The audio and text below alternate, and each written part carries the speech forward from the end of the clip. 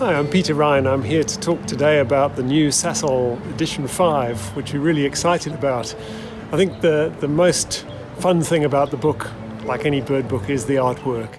Sasol 5 features 2 new artists, but also many new images by Norman Arlott. We've been extremely fortunate to have Norman's support since the very beginning of the project, because it allows new species to be added without any jarring changes in artistic style. It's been absolutely wonderful working with the new artists on the book. Faansie Peacock's just done an amazing job with the seabirds. My main task as one of the contributing illustrators to Sasol 5 was the seabirds. So this was a monumental effort, and I ended up doing just over 400 illustrations to depict the 81 species. So in addition to your standard upper and underwings, we've also got a close-up of the head of each species to show important facial details and the bill structure. And then we've got lots of sideline thumbnail images to show the birds as you would really see them in the field. I started off by going through the Sasol 4, the previous edition, and in particular looking at the artwork and deciding which artwork we could keep for Sasol 5 and which we thought would be better to just redo entirely.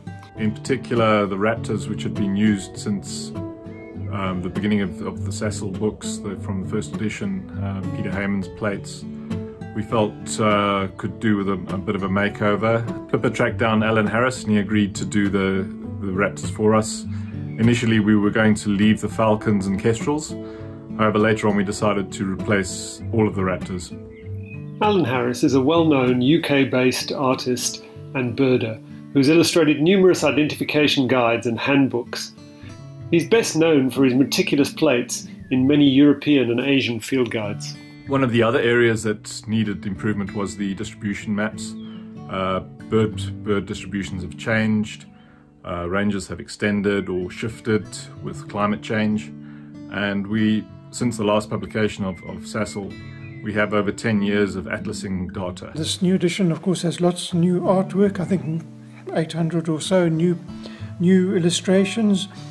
And the big innovation in this new one, of course, is the barcoding of the calls so that they can be picked up by a smartphone.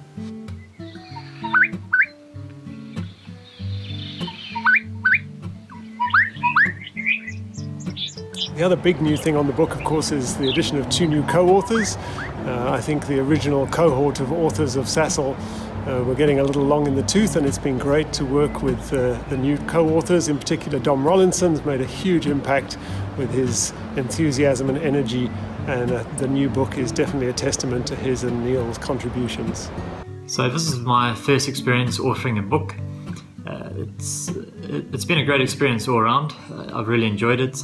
It has been a lot of hard work, but I've enjoyed working with the team from Straight Nature. I've gained a lot of insight into just exactly what goes behind putting a book together like this, and just how much blood, sweat and tears goes into it all.